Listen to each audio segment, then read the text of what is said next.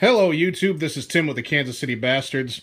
So, saw something else while I was out earlier that just fascinated me, and that was this Isopure protein drink.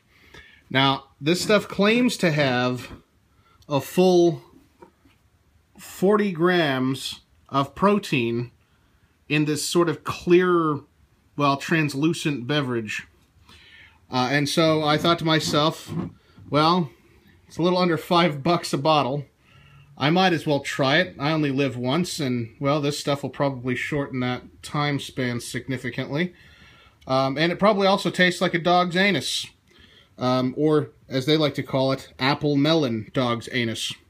So, against my better judgment, let's try this out.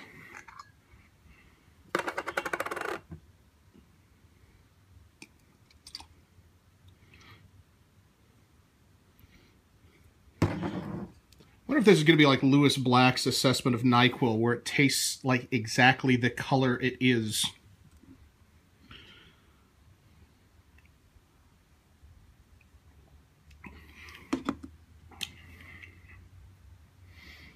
Okay. Oh, it's like sour melon. So it's not really, there's no apple flavor about it. It's just melon and then sour. And, it kind of makes your teeth hurt a little bit, but it's also like drinking a Jell-O shot, not in the fun sense where it gets you drunk, but just like it's slightly thicker than it looks.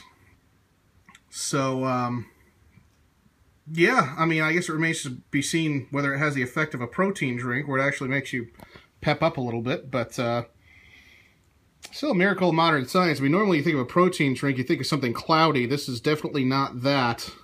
Although it does have the same sort of feel on the tongue, where it sort of has that oddly dry feel afterwards.